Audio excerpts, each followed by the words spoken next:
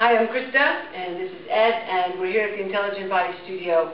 And we're going to do a stretch for the psoas and the iliacus, which are the muscles in the front of the spine and the pelvis, and I want to show you, because having a picture makes a big difference. So the psoas attaches along the spine, there's one on each side, and it comes forward, crosses the pubic bone, and attaches to almost the back of the thigh bone. So it's like this. And the iliacus does the same thing, but fills the ilium. This is the ilium. And they're the muscles that lift and lower the leg and support your spine as you're lifting and lowering the leg. And they, even though they're in the front of the spine, when they're tight, we feel it in the back of the spine and in our neck. So we're going to do a stretch for them. To do the stretch, you come onto the floor and you bring your hips up onto something. So this is a yoga studio, so we have yoga blocks and rollers and all sorts of things. But you can bring them up onto anything. You can bring them onto balls, you can bring them onto pillows, you could stack books and do it that way.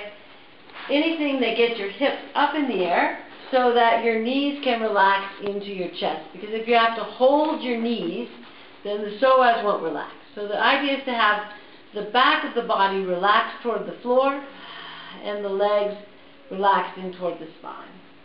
So once you get there, you take a breath. Soften the tongue and the jaw, and you let the lower legs sink into the upper legs. Take another breath. Let your upper legs sink into your belly. Let your belly sink in toward the spine, and the spine softens toward the floor. Softening the hip joints. And reach your right leg up into the air. Take a deep breath. Exhale.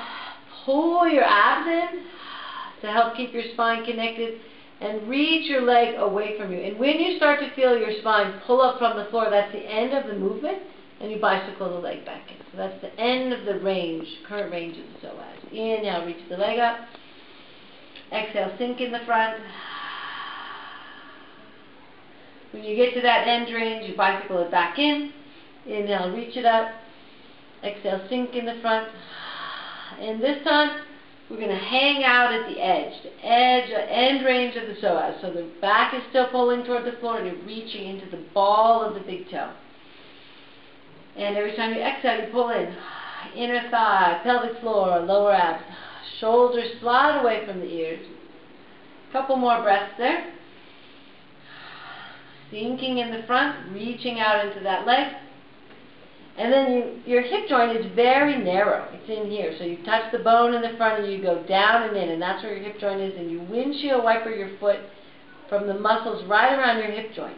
And you leave the foot turned out, lift it up a few inches, bring it to the side just a couple inches, and let it stretch toward the floor until you get the stretch into the iliacus, the front of the hip there, the front of the pelvis. Take a few breaths there. Still sinking in the front, reaching into the foot.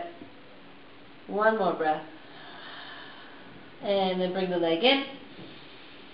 And breathe and feel the difference in the two sides. Now we're going to move on to the other leg. So you inhale, reach the leg up. Exhale, sink in the front. And you reach the leg away from you until you feel the back start to pull up from the floor, and then you bicycle the leg and bring it in. Inhale, reach it up. You can hold the free leg into your chest. Exhale, reach out into the leg. If you hold the leg in, it helps to stabilize the spine. So it's up to you. You can let it be free or you can hold it. One more time, bicycle it in. Inhale, reach it up. Exhale, sink in the front. This time we reach out into the leg and we leave it there at the end of the range of the current psoas iliacus range. So keep sinking the ribs in toward the floor, reaching out into the ball of the big toe, lengthening through the inner thigh. One more breath there. And then you go to the hip joint, which is very narrow. You touch the bone in the front. You go down and in a little bit, and there's where the hip joint actually is. You rotate the foot from around that location. Leave the foot turned out. Lift it up a few inches to the side, a couple inches, and let it traction towards the floor until you feel the stretch in the front of your hip, in the iliacus, and you hang out there. Breathe. Pull in with your lower abs. Pull in as you exhale with the inner thighs, the pelvic floor, and the lower abs to help stabilize the spine. One more breath there. Bring the leg into your chest. Take a breath, see if the second side caught up with the first side. Bring your feet to the floor, take the block or the prop away. Come onto your back, feel the difference in your back. Feel the difference in your breath. And then roll onto your side. Come up into standing, take a walk, and notice the difference in how you feel. Thank you.